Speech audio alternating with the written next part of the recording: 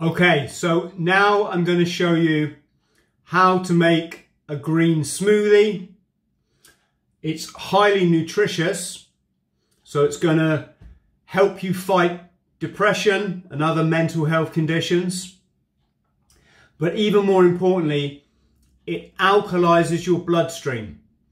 Now, if you want to find out more about why it's important to have your blood at the right alkalinity and why people like myself, we never get sick, ever, then you need to watch my video.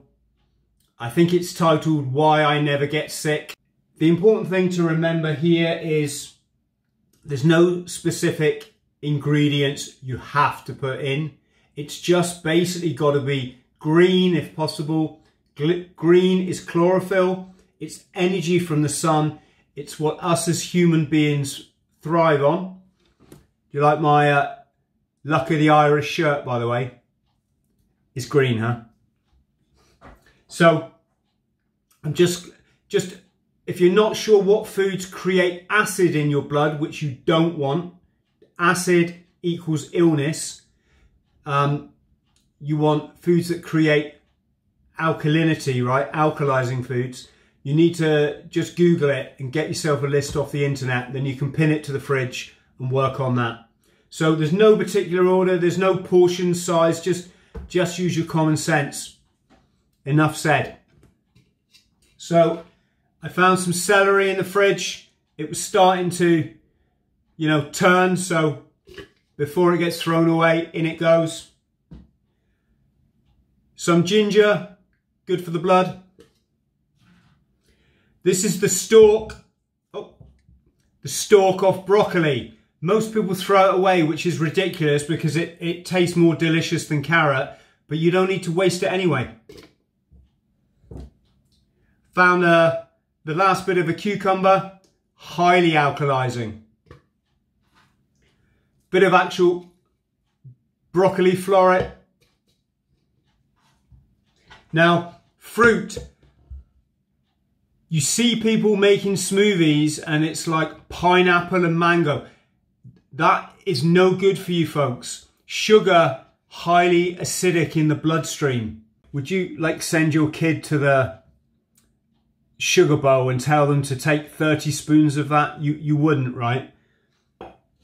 So why would you get them to eat, like a mango or something which has got even more sugar in? So don't put that in your smoothies. What you can do is the stuff that has less sugar, like pear, for example, that will give the vegetables a bit of a nicer flavour.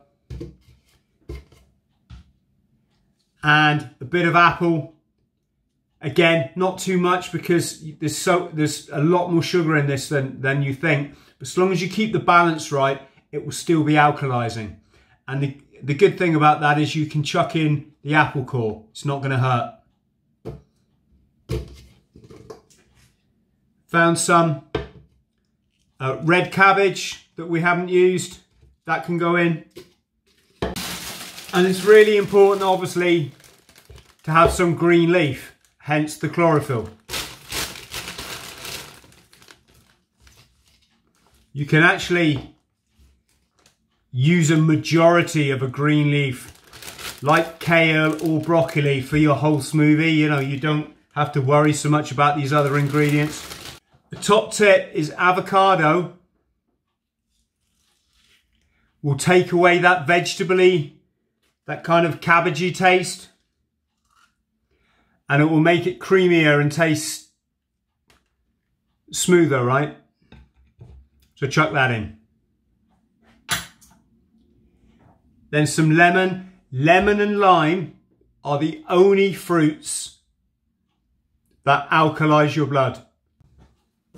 Now, really, really good shortcut here, and that is Supergreens. Each spoon of this powder is the equivalent of 8 portions of greens in your meal. And I'll put as much of this in as I can get in the container normally, so sometimes like 4 or 5 scoops. Some water.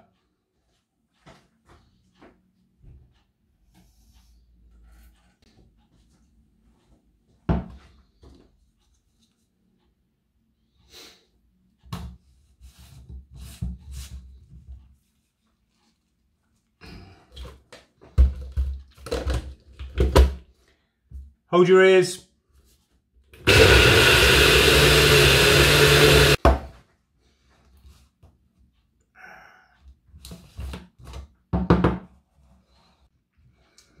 There we go, one green smoothie.